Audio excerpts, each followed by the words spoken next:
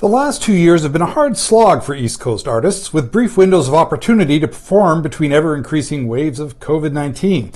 Sydney-based band Pretty Archie took advantage of the downtime to write and record its strongest effort yet, and released it this weekend, but without the opportunity to do what singer and guitarist Brian Cathcart says it does best, which is take its driving, acoustic-based sound to a live audience. Yeah, it sucks. Part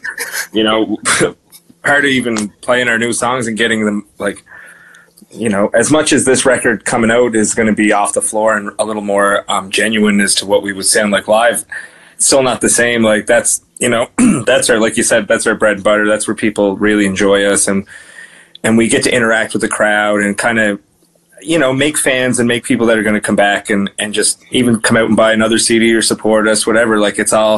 It's very hinged on our live performance. Cathcart and fellow band member and songwriter Colin Gillis credit much of the progress made on the new Pretty Archie album to veteran music producer Mark Howard, who came to Cape Breton to record the band last winter in a house on Bredor Lake.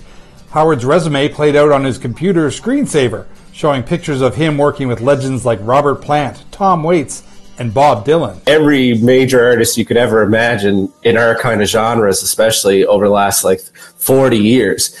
And you're so every once in a while you had to pinch yourself and be like, oh my God, this is this guy. Yeah, we're a few times you look at each other, you're like, let's leave the guitar track on there, boys. The guy's got pictures of him and Tom Waits here. Let's take his word for it, Yeah, let's give him the keys, boys. Yeah. For the time being, fans of the band can enjoy Pretty Archie on the small screen in the new video for the single Familiar Feeling, a fun romp about a wayward dog going on an adventure around Sydney.